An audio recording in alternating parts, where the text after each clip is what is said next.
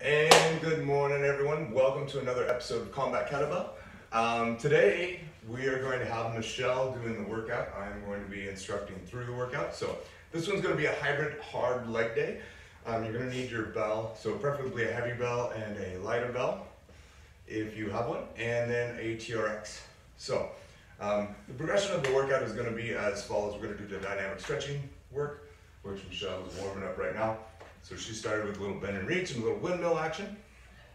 Now she's doing, well, now she's going back into her bend and reach. I'm going to come up to the groiner. Right. And then flow into her groiner pattern. So bend and reach, windmills, typical. So my knee's a little banged up today, so Michelle said, I'll do a leg workout for you. So that's right. I'm like, hey, gosh. So sometimes we just got to take care of our bodies and get back into swinging things when we can. So No pun intended, the swinging things? Right. So you like my play on words? So as usual today, we're going to start with our bigger movements first. We're going to do 20 swings and 10 goblet squats. So let's do it. Pretty standard operating procedure. Now we're going to use a double-handed swing. You can use a single-handed swing. Just double up on your reps.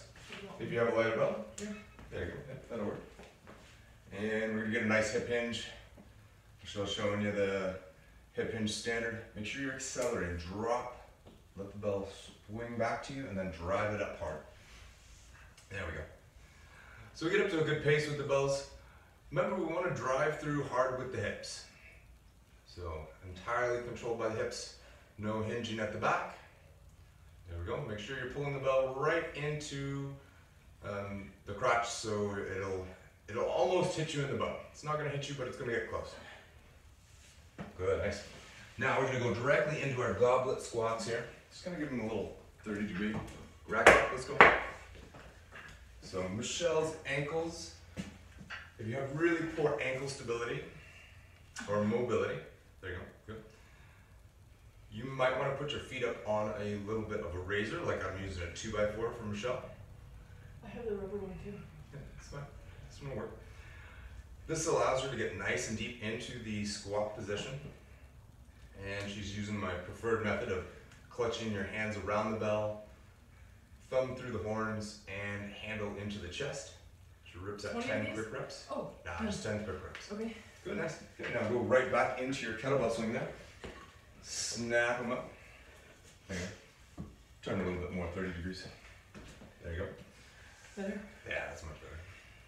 Remember, nice hard drive from the hips. Squeeze the bum at the top, brace your abs. You basically want to stack the torso on top of the pelvis, okay? So you want to avoid any excessive extension of the back. It should be firm and tight, but you don't want to hinge back with your lower back. You want this motion to be entirely controlled by your hips.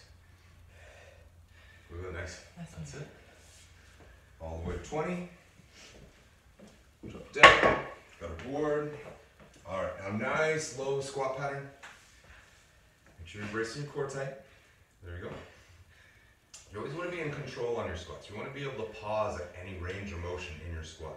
So if you come all the way down and you're bouncing out of the bottom, you want to be able to pause during your squat pattern. There we go, good. So that way your legs are in control and you're controlling it with the muscles. Yeah, good, nice. 2 more. 10 quick reps. Good, nice. Now, as usual, we're just going to do 3 sets here. I'm going to encourage you advanced kettlebell enthusiasts to do from 4 to 6 rounds of this. So, and as usual, Michelle likes to show the things not to do. So moving with the swinging bell. Don't do that at home. There we go. Good, nice. Nice, quick transition. Good hip hop. You'll ballistically be throwing that bell away from you. There shouldn't be no breakdown in form. You shouldn't see the bell pitch at the top. If you are, you're losing force somewhere. Extend through the hips, through your shoulders, and into your arms. Good, nice. Okay, so we're coming up on our last little goblet squat. Our heels set, nice firm posture. Good bracing through the core. Remember, we want to be having a nice core brace through all of these. So kettlebell work is a lot of core strength, and if you're not taking the time to control your breathing and make sure you're breathing in through your core, well, it might be time to start working on some breathing mechanics in order to control your posture. So if you notice some excessive tipping forward in that sense, or just poor form considerations like that, you might want to consider learning how to diaphragm and breathe and brace your core properly. So now our second set, we're gonna do a kettlebell good morning. So Michelle's gonna rack the bell up onto the chest just like she had for the goblet squat. Hold it in real tight, and then she's just gonna hinge back at the hips. Do you want me like this? That's fine. Okay, hinge back, and then up. Good. Now notice she's throwing her hips way back. So she wants to get into the hamstrings. Go a little quicker. There you go, just a little quicker. Say a little, and you know, she goes like super fast. So controlled, but smooth. There we go. That's it. Keep that kettlebell close to the body. There you go, good, nice. Elbows are tucked in. So now, this is gonna simulate a good morning pattern. This is especially useful if you have a lighter bell, because you're still gonna be working the hamstrings, glutes, and the lower back very hard, but you wanna make sure that you're keeping your core brace tight while you do these so you don't stress your back out. Okay? 10? So we do a 10 or 12 of those. Now we're going into a front rack forward lunge, okay? So front rack position with the bell. No, front rack position. One hand. One hand, scooped in. Chest. Yep, held tight to the chest. Good, nice, give yourself some room. There you go. Take a big step forward. Same way? Bring the knee, yep, stay on the same leg. Same leg, 10 to 12 reps. So we take a big step, bring the knee down, drive it back up to the top. Now make sure on your lunge, when you take that first step, you pause, take the step, and then go down, and then transition back up. So now Michelle can do these fast. Good, nice. You need to hold that bell on tighter. Oh, tighter? Tighter. Right to the chest, there we go. So small little adjustment that I did for Michelle. This is a very common fault you see in a lot of people. They start bringing their elbow out way wide. You want to hold that bell nice and tight into the chest cavity so it's cradled up on your chest and bicep and forward. Good, nice. There we go. I like. So that way it's held in there in a nice firm position and it's almost a part of you. You don't want the bell hanging down crazy off the shoulders because you're just going to end up wearing your shoulders out. And it's going to be a lot more painful for you to do the movement. So it should be a nice little socket right in there. So thumb to the throat, bells on the bicep and the chest. You should be able to hold that almost all day. Yeah. Good, nice. That's Two it. more. 2 more reps. How many are we going for though? 10, 12. Okay. 10, 12 out of each of these. So kettlebell good morning, 10, 12 of those. If you have a really light bell, you might want to cruise the reps up to a 20. And then go into your forward lunges. About 10, 12 per side is good for most people. There we go. Good. Is this right? Yep. Holding it nice and tight. There we go. Good, nice. Elbows up. There we go. Good, nice. That's it. So it's like almost, if I had a mouse peak? Sure. Yeah. Well, like the closeness of it. Yeah. Keep it close to the body. You want it as close as you possibly can. Okay. It's cradled in on the chest, just like a goblet squat. Okay. And you're just transitioning it forward and back with maneuvering from the hips. Notice there's very minimal back motion in here. Her back is nice and rigid. She's throwing her hips back, getting into the hamstrings and glutes. Good, nice. 10 or 12 quick reps. 10. Yeah, very good. Nice. So now take it up for the rack. No, where's the rack? There you go. Good, nice. Bicep? Yep. Bicep in. Thumb. Yep. Good. Okay. So now we take a step forward. Bringing the knee down, driving back up to the top. Now this is a very difficult move for a lot of people because you have to actually go forward, decelerate, come down, and then pick yourself back up. So it's a lot of explosiveness trying to get yourself back up. If you have trouble with this move, you can always do the reverse lunge until your legs get stronger. Which, go ahead and do the reverse lunge on this next one. So this one is where you're just stepping backwards and you're planting that toe and then dropping it down. Now this is very useful for people with really poor knees, or if you've already had a bad run-in with knee injuries. It's often more gentle. You're not having to decelerate when you come back. You're not having to stop either, like that acceleration when you go forward? Right. And that's what we're talking about. We're talking about when you step forward, you're having to decelerate, and then when you're coming back, you're already in a decelerated pattern. Good, nice. Last one. Last one. Good, nice. Great job, everyone. Okay, we're just gonna gear up for our last set of these, and then we're gonna get ready for some pistol squats and elevated sit-ups. So we're gonna throw in a little core. That's it, nice and tight from the core, sitting back with the hips, driving back up. Here we go. Good, nice. That's it. She's taking good care, bracing her core nice and tight. She throws her hips back. Should feel this great in the hamstrings. Yeah. Good, nice. Excellent work. 2 more.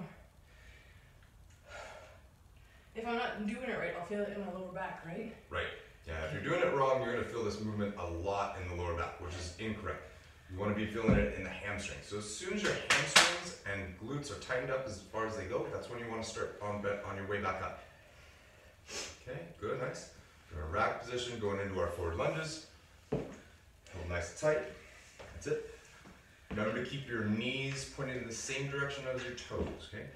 So now your knees can go forward over your toes a little bit if they need to, but in most cases, the knees will always be right around where the toe is.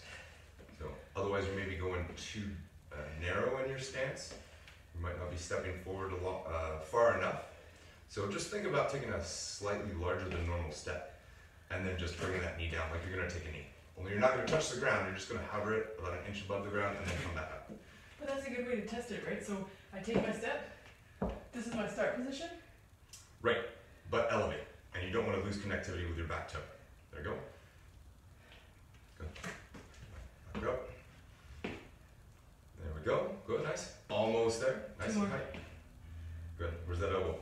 Hold that elbow in tight. In? Yes, in, tight to the body. There you go, good, nice. Also make sure that heel does not come off the ground. Okay, so now for our single-legged squats, we're going to use a rack assist for this one. Okay, so go ahead and grab a hold of the rack with one hand. No, okay, right like this. Yep. Okay, just like I demonstrated before. Yep. Okay. All right. Now, for most everyone, this is going to be a tough move. So you're going to want to kind of lean back into your arm. So long arm, lean back with your hips, and then squat down as deep as you can.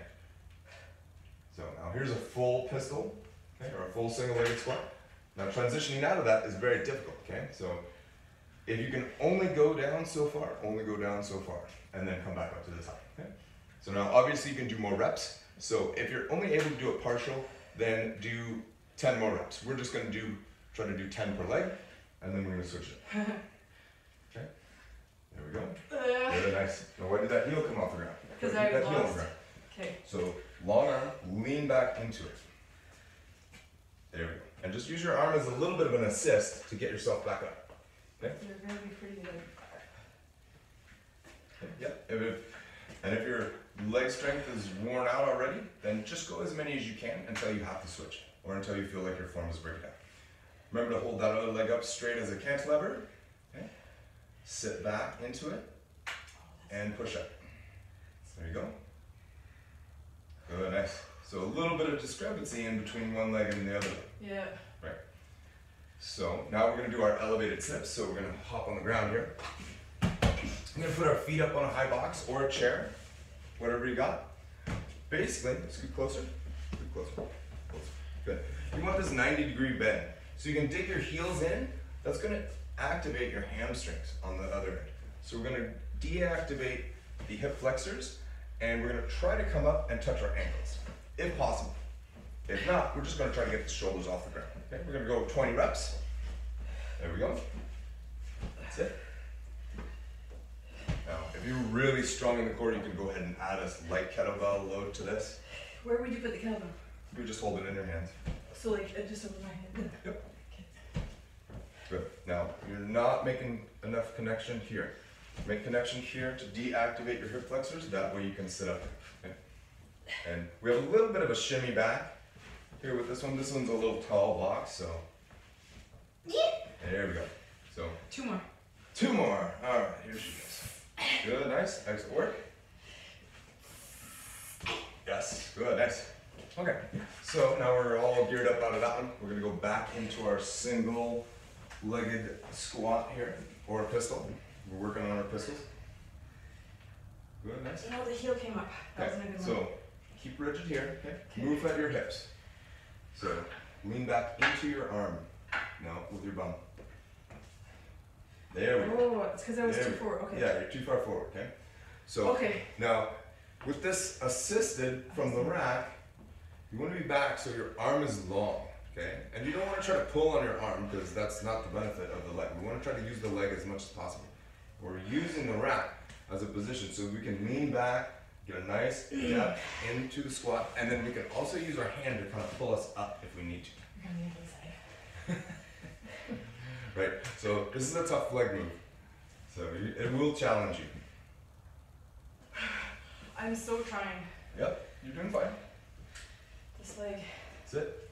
Remember, hip. You gotta use your hip. Good, nice. So now, many of you will have a similar experience like Michelle is having here with one hip being really, really tight and not being able to get full depth. That's fine. We can always work on mobilizing this stuff later. That's right? why So it's okay to come down part way and then come back up. Your main thing is you're trying to strengthen throughout the range of motion that you have. Okay, here we go. Right into our elevated sit-ups. Remember, keep those heels dug in. If you need to back up a little bit, back up a little bit. Just need a little bit of that elevation. And we're rocking and rolling on those sit-ups. We're trying to get to our ankles. Many of you may not be able to get to your ankles. Just get your shoulders off the ground. You're still going to work the abs really hard. They're so far. Yeah, come. Let's go. Come here. Fire it up there. Almost there, ladies and gentlemen. As usual, I want to at least 4 sets of each of these. Bring you guys back home. Good, nice. That's it. Keep going, come on. That's it. Working it hard. Let's go. Yeah, there it is. Good, nice. Okay, so we're getting ready for our last set. There we go. Throwing the leg forward, hip back. And take your time.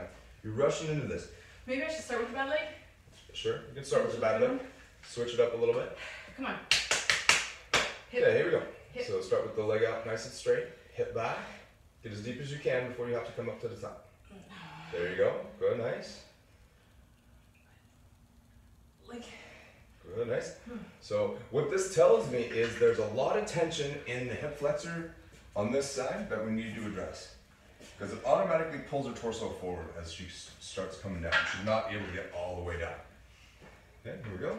And the other side. And the other side is pretty solid overall. We can get into that range. Still not super strong out of that bottom position. And that's kind of what we're getting towards, is trying to strengthen that leg up so that it can actually do that. We can work on the balance and the coordination later. A lot of people won't ever get enough mobility to do a single-legged pistol squat. Not very easily anyway. It requires a lot of work on your mobility in the hips, hamstrings, and hip flexors. Can be done, but we have to break this down in the stages for everyone. So, and it's very independent. So what I would suggest for Michelle here is we're going to spend a good amount of time digging into that hip flexor with a lacrosse ball and a kettlebell, and spending some time hanging out in the seated couch position, maybe with a little band distraction, trying to balance those out a little bit. So, and this is very common. You see this a lot in people that have a lot of desk jobs. They're seated all the time, and their hip flexors are just so tight that it just ends up pulling the torso forward. Do you think, because if I cross my legs, it's always this one? It's possible, yeah. Any position that you're in a lot of, it can cause that sort of imbalance. Okay, so our next exercise, we're gonna get on our TRX. We're gonna do TRX leg curls. So we're gonna hop down on the ground, face the other way, on your back. It's a hamstring curl. Oh, sorry. So think of this like a physio ball curl. I'm just gonna assist Michelle getting those straps on here. She's gonna put her palms down, elevate her hips. Try to keep the feet close together because it's gonna be a little easier. And then she's just gonna curl back towards her bum. There we go. Now, notice, we're always trying to keep our hips off the ground. That way we get the most tension. We're getting a little back work in here too. I'm gonna curl those up, and we're just gonna go until fatigue. So, could be 20, could be 10. It is 10. So, good, nice. Now, our next one is going to be a plank leg extension, okay? So basically a bodyweight plank with a leg extension at an end. So, go ahead and climb out of there. We're gonna use our elevated position, so your chair, your box. We're gonna pin the toes on top of the chair or the box. Good, nice. Go from the elbows. There we go, good, nice. Now we're just gonna hinge down at the knees and then extend up. There we go. And notice she'll kind of roll on her toes. Do you want that? Yep, it's fine. Good. Nice. I want you to go deeper. I want you to go all the way down. There we go. And up. So there we go. I'm bringing my hips down too then. Yeah, everything's gonna drop. Okay. Well, true. Extend. Okay. Good. Keep rigid here. Okay. You're basically just bending at the knees, trying to get as much range at the knees as possible. Is that good? That's close. Good. Next. Think about bringing your knees down to the floor and then bringing them back up. Okay. Everything else is just going to remain in that rigid plank position. Okay. I think what will help with that to get my knees lower is if I come closer. Yes. Yeah. You have to be like start yourself off in a nice solid plank position with just your toes on the box, and then just remember you're bending at the knees. Oops. Let's go. Go ahead. We got the TRX looped on there. There we go. Good. Nice. Elevated hips. There we go. Plack the hands into the floor. Good. Nice. Now just curl back towards you. That's it. Now this will be quite a bit more extreme on the hamstrings for some of you, and it's definitely a lot more challenging than a physio ball. But if you have a physio ball, this is also an alternate method. There we go. Good. Nice. Here, pack your hands into the floor. Sorry. There we go. Good. Nice. Good. Excellent. And if you have small little ankles, sometimes you get stuck in the TRX, which is annoying, but it happens. That's why you're here. There we go. That's why we keep you. Okay, here we go. Nice solid plank position at the top. Just make a nice rigid plank position. There you go. Scoot out with your toes just a little bit. There we go. Good. Nice. Now, just bend the knees. Bend the knees down to the ground, and then come back. There we go.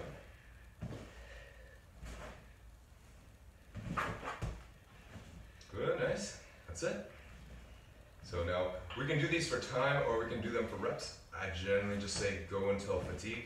Either your core will fatigue or your leg will fatigue.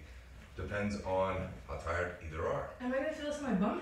No. Okay. You should not feel this in the bum. This should be entirely in the core section, in the abs, obliques, lower back, and the quadriceps.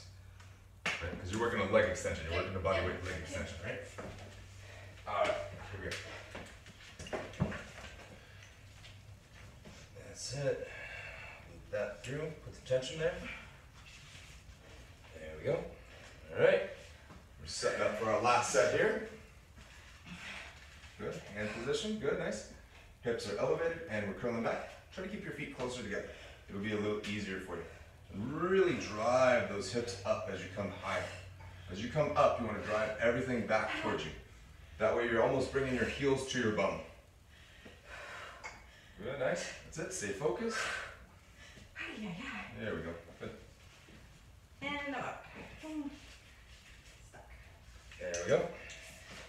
Get Michelle unstuck. There we go. Okay, now we're going to go with our last set. Leg extension planks. Go. Set up in that nice solid plank position first. Good, nice. There we go. All right, take down and come back. Good. Now you're letting your core sag. Okay. Okay. Keep everything elevated, okay? Keep your hips up there. Don't let your hips come down. Just flex up the knees and then Just come my back. knees. There you go. Good, nice.